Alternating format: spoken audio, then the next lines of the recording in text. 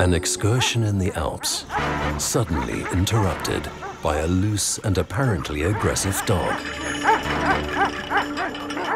When they try to pass by, it reacts even more aggressively. The reason? This dog protects a flock of sheep. It's a livestock guardian dog. What seems cute also has a purpose. These puppies are trained to become livestock guardian dogs. More precisely, they're bred for this role. They're already born among the sheep and the goats. They grow up in a herd, develop mutual trust with the owner, and after 2 to 3 months start their training. In summer or autumn, they'll be introduced to a large flock of sheep. We expect them to protect the herd reliably and observe what happens around it. A large part of such protective behavior is instinctive.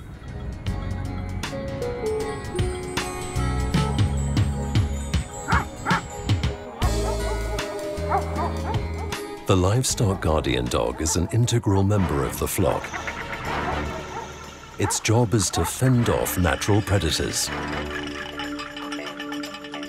Wolves and bears are returning to Switzerland. Lynxes were reintroduced decades ago.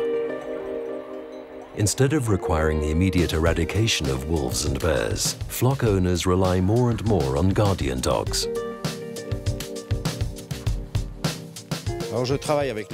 I work with livestock guardian dogs because it's a natural way of protecting my sheep against predators. Nature gives us what we need to protect our herds. It's also nature that brought the wolf back here.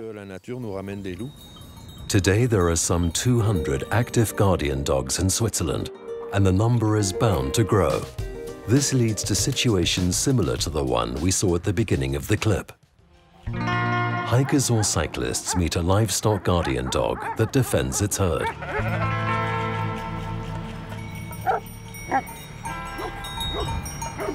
In such situations, it's important to follow some rules.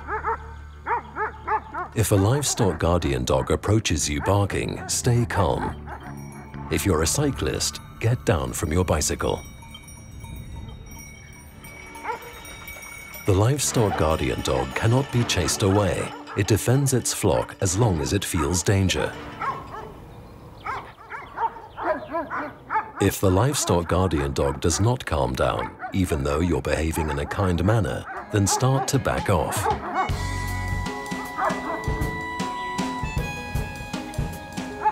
As soon as you're far enough from the flock, it will stop barking and only watch you.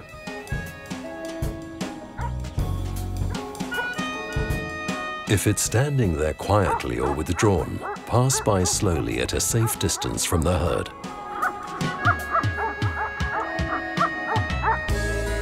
If the animals are scattered and it's impossible to go around the herd, try to pass through without disturbing the animals.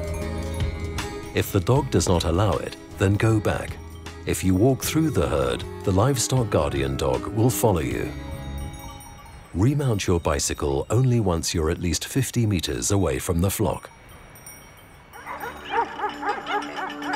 Livestock guardian dogs react more aggressively towards predators or dogs than towards humans.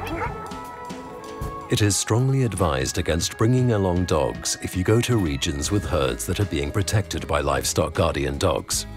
If you nonetheless meet a protected herd, put a leash on your dog. Never try to cross a protected herd with a dog, but rather go around it from a distance. In case of doubt, turn around. If it sees a predator, for example, it tries to chase it away by barking loudly and with all its strength. Most of the time, it succeeds. Wild animals do not risk a fight in which they will most probably lose a lot of energy and perhaps even their lives. What we expect from the dog is that it's alert and not aggressive towards humans. If a predator appears, it will protect its herd. If people behave like the information sign suggests, then there will be no problems. This does not mean that unpleasant encounters will not occur. People who are afraid of dogs in particular should always try to avoid an encounter. All areas with livestock guardian dogs are marked on an online map on herdenschutzschweiz.ch. This map will help you to plan your tour. By following these rules, you're not only contributing to your own safety, but also to the herds in the Alps. Their existence depends on the effective protection by these trained dogs.